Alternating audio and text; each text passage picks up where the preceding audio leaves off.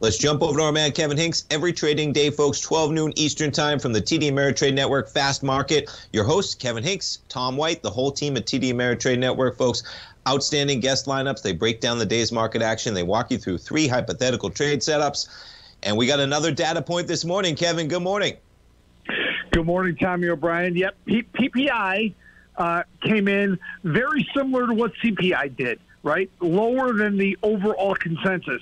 Still, we have inflation levels headline of 8% in the year-over-year headline number, 6.7% in the year-over-year ex-food and energy, the core, and 5.4% with ex-food and energy and trade services. But, Tommy, the consensus were for about 0.5% higher in terms of the headline, 8.5 versus 8.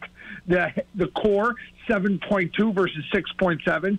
So the market likes the fact that you've got big movement, much like the CPI number last Thursday in terms of inflation at the producer level. Now, Tommy, I should warn your viewers that the reaction from the PPI usually is not as strong as some of the other inflation data points that we get during the month.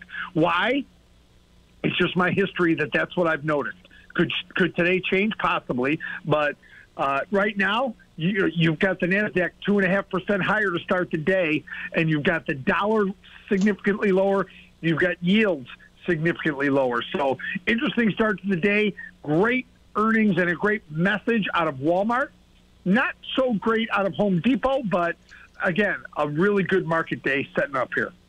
Yeah, Walmart, man. I was reading those numbers this morning, and I actually said to myself, just sitting in the office getting ready, wow, revenue just through the roof, man. And back to the PPI for a moment, and there's nothing like experience, Kevin. That's why we talk to you every morning. That's why I watch Fast Market, man, so we appreciate it. You've talked to us before, and we're getting so much economic data, and it's moving the market so much right now. And you've talked about kind of what are the most valuable data points, Kevin. I know PPI is somewhere in there, CPI is somewhere in there, non-farm payrolls is a big number. But for the viewers that haven't seen you go over that with me, would you just go through some of those data points?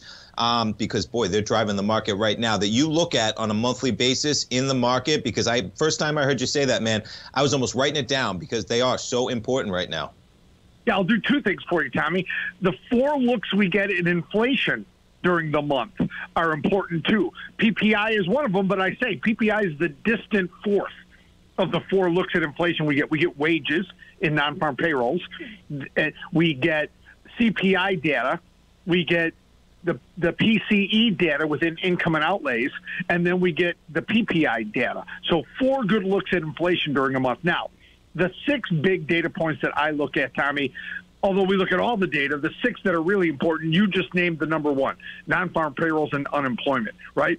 Now, what's turned into a close second is CPI, right, that we look at. Then things like durable goods, retail sales that will get out tomorrow, personal income and outlays, Tommy, and then PPI as well is something we look at. So top 6, you can, depending on trends in the economy, you can look at, bring in a couple other ones. Sometimes consumer sentiment is an important number, consumer confidence everyone likes to look at. But, Tommy, it's non-farm payrolls, it's CPI, which has really become, if non-farm payrolls and unemployment is 1A, CPI has become 1B in terms of economic data. But those are the number 1, that top 6 that we look at. Tomorrow we'll get retail sales.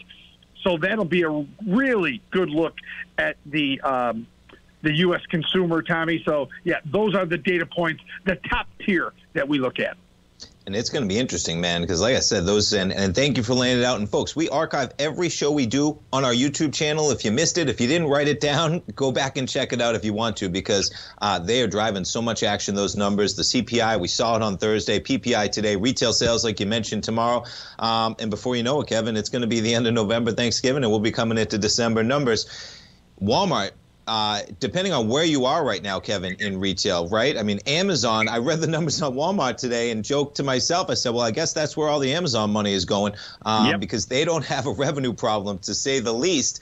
With that, we go forward. A big week of retail earnings, man. What are you guys talking about on Fast Market coming up today at 12? These shows are easy to do, Tommy, because you're getting a really good look. So for today's show, we'll trade Target, we'll trade Lowe's, and we'll trade TJX.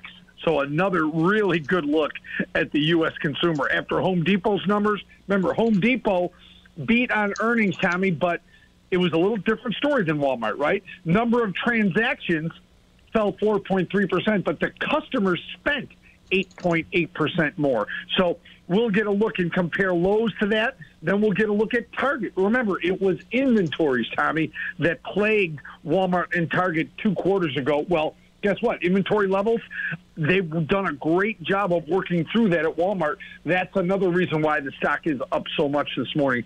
It's not only the numbers they put up in terms of groceries, but it's also, Tommy, inventories. They're through inventories down to first quarter, 32% inventories increased. That's why the stock sold off. Second quarter, 25%. Now 13% year-over-year growth in inventories, Tommy. A much more manageable number. And it's pretty cool. They cleared through that inventory. Well, they crushed it on revenue and beat on earnings on top of it, right? Because anybody can clear through the revenue, I guess, but are you going to be able to do it in a way where you can still make money and bring money to the top and the bottom line? And they did it, man. And yeah, always interesting when you go second, man. Target, they get to go second. Expectations increase. They're up about $1 today with the market, of course. No, excuse me, $4 up to 176, getting a pop on those Walmart numbers. Kevin, I appreciate it as always on a busy morning, man. We'll be watching at 12 o'clock today. And we'll talk to you tomorrow morning.